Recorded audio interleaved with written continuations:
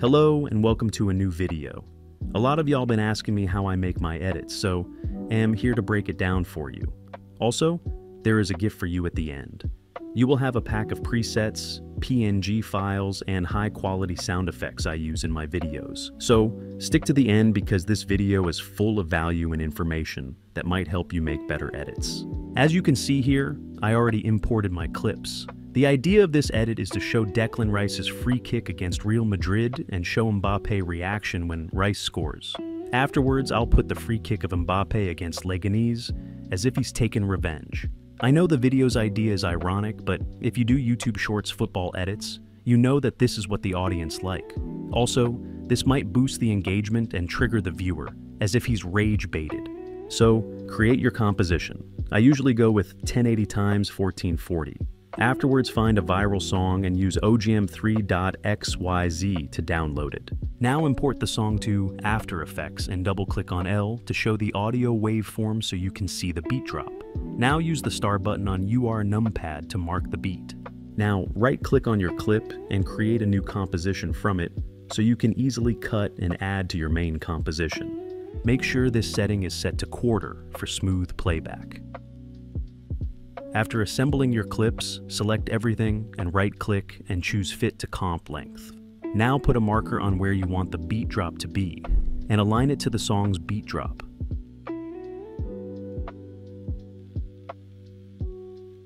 Afterwards, click P on your keyboard to show the position of properties.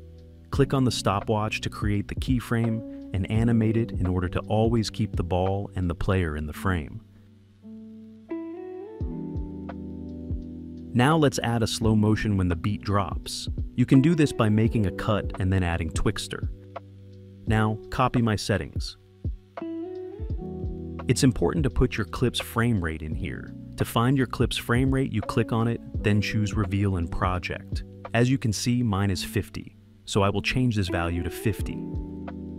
Make a keyframe on the clip start, then move forward a bit and make a keyframe where the speed is set to 30. Now click on B to select your video's start and N to select its end. Now let's hide the scoreboard, the TV channel name, and the crowd. This will slightly improve the chance of your video not getting flagged. Right-click and Reveal in Project. Right-click and choose Replace with Pre-Comp. Click Ctrl-Alt-Y to create an adjustment layer, then select the rectangle tool to make masks on what you're willing to blur.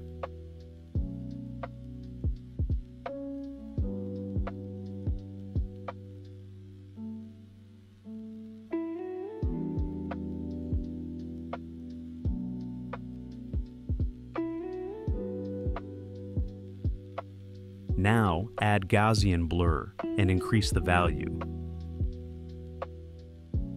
Select all your masks and increase the feather and the mask expansion so you don't have rough edges. Now go to the frame where we have a wide shot where we're going to blur the crowd. Now we do the same thing. Make an adjustment layer, trim it, and make a mask on the crowd and make sure it doesn't reach the players.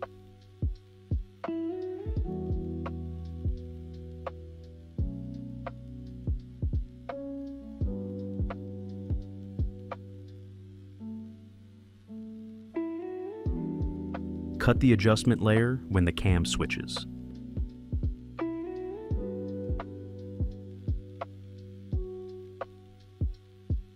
Now we're ready to export our video so we can add it to Topaz and enhance the quality and the frame rate. Go to File, Export, Add to Render Queue, and then copy my settings.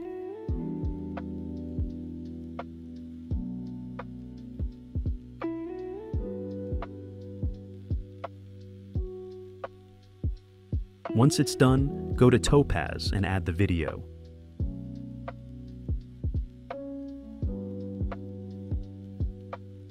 Turn on enhancements and make sure Proteus is selected. All of those settings depend on the quality of your video. Maybe go ahead and play with them until you like the result. You can render only 5 frames, so you don't have to wait for the whole video to render.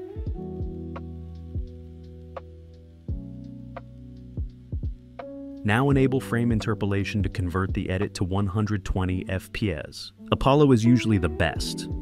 Now go to codec settings and copy mine.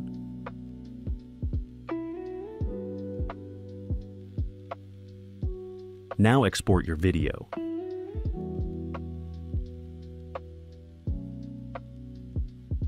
Once it's done, import it into After Effects and create a new composition from it. You can clearly see the difference of the quality and the smoothness of the clip thanks to Topaz. The first thing we're going to add is the player name on top of his head. Trim the part where you're going to add the name. Now let's create a triangle. This has to be the weirdest way to create a triangle, but it's sometimes fun to do such things. Select the star tool. Make sure no layers are selected and draw a star as you can see. Now go to the Properties tab and switch the points down to 3. Enable the grid and rotate the triangle so one side of it aligns perfectly with a grid line. If it's rotating weirdly, right-click, Transform, Center Anchor Point in Layer Content.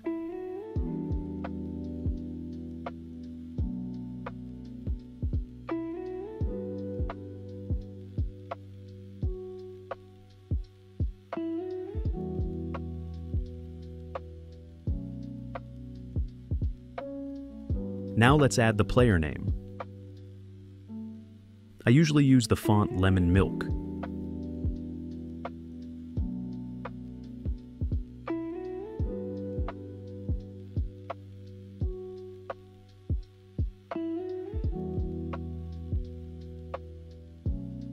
Pre-comp the triangle and the text, and now let's track the player movement.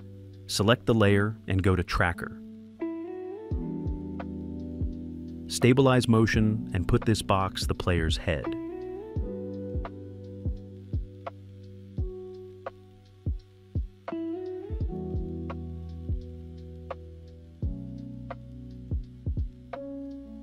It's not 100% accurate, so sometimes you have to pause, delete some keyframes, and keep on doing it manually.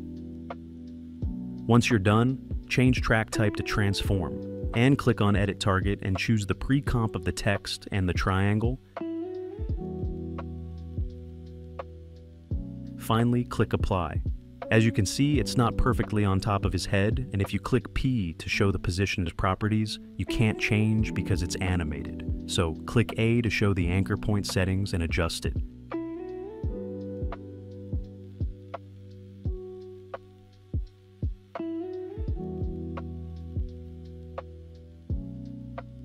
You might as well have to animate the anchor point settings as the tracking wasn't 100% accurate.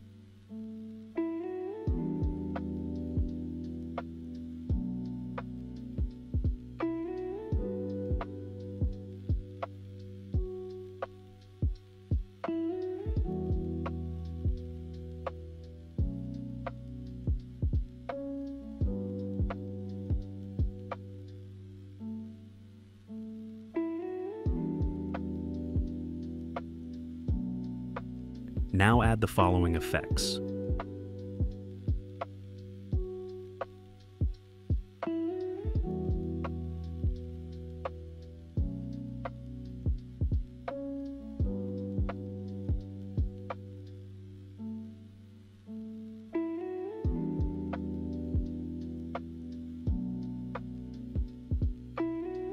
You can see the rough edges on the text, so let's fix it.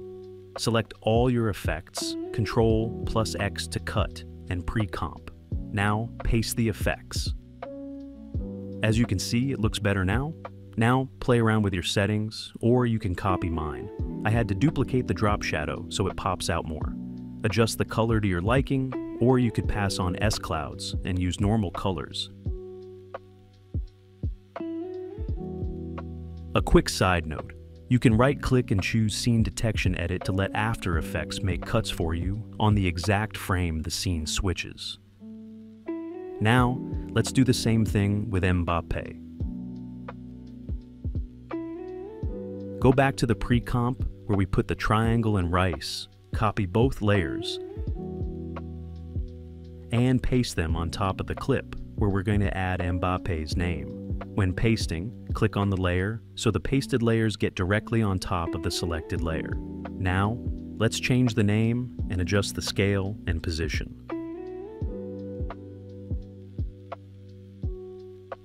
Also, Copy the effects on the final pre-comp of Rice's name and paste them into Mbappe's.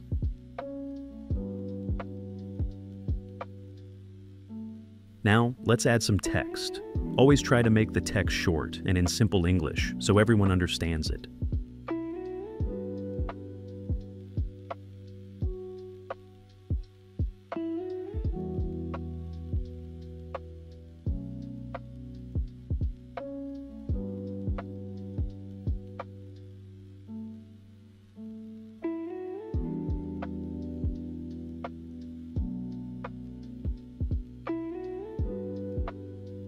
Paste the effects from the player name's pre-comps and remove S-Cloud's colors smooth.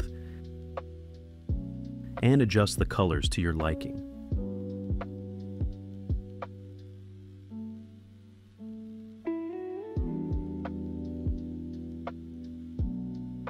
Now, let's animate the text. Add typewriter effect and click U to show the keyframes and drag the last keyframe to your liking.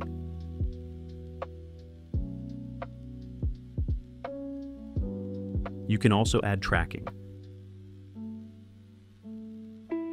Make a keyframe in the beginning and move forward and add a keyframe and change the value to your liking. You can also animate the scale. Click S to show the scale settings. Make a keyframe in the beginning and move to where you put the tracking keyframe and increase the scale a bit. In the pack in the bio, you'll find the keyboard sound effect. So go ahead and add it.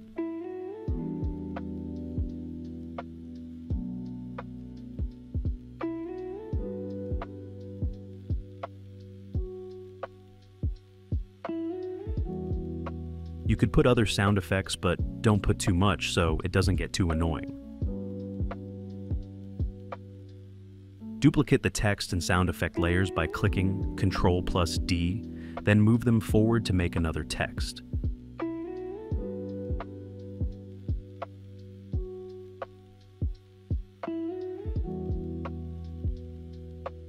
Click U to show all the keyframes and adjust them to your liking. Do the same for every other text. Now, let's add a ball kick sound effect.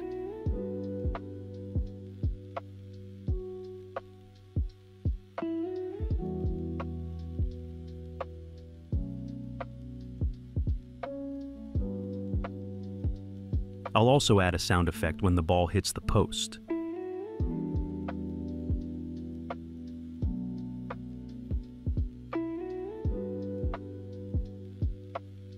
Finally, a goal net sound effect.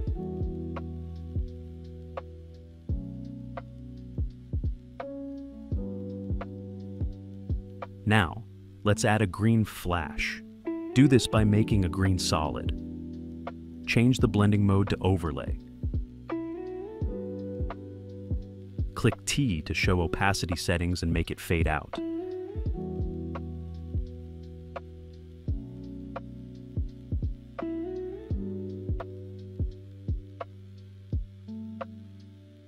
I'll also add a red flash here. Duplicate the green flash. Add fill effect to it and make the color red. Remember to add a sound effect.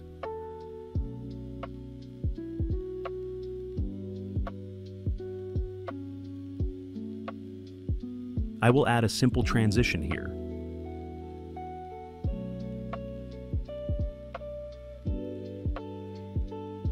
Remember to add the flashes and the sound effects to the rest of the video. Now, go to the beat drop and make an adjustment layer. Cut it on the beat drop exactly. On the left part, we're adding a shake buildup.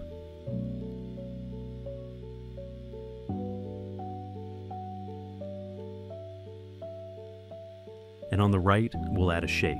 You'll find those presets in the description too. Now add a skull face emoji and some text.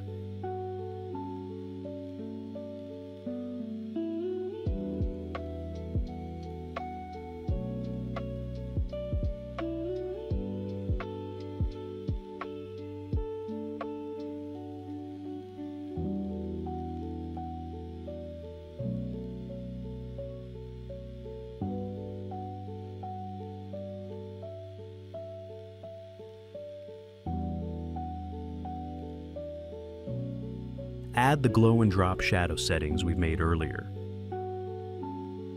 Maybe drop the glow a bit.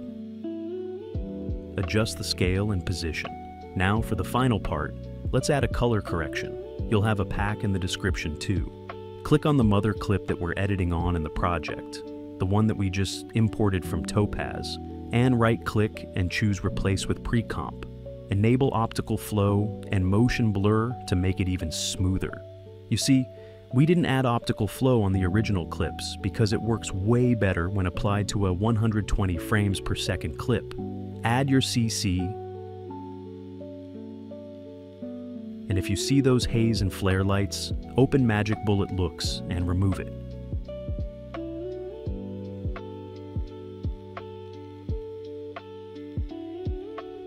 Now, finally add your watermark. Write a white text. Change blending mode to overlay. And add the shadow and glow settings we've made earlier. Decrease the glow and adjust the drop shadow.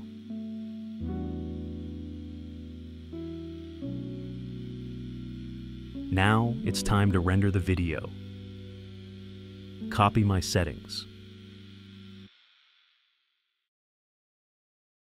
So that'd be all for today. Thanks for watching.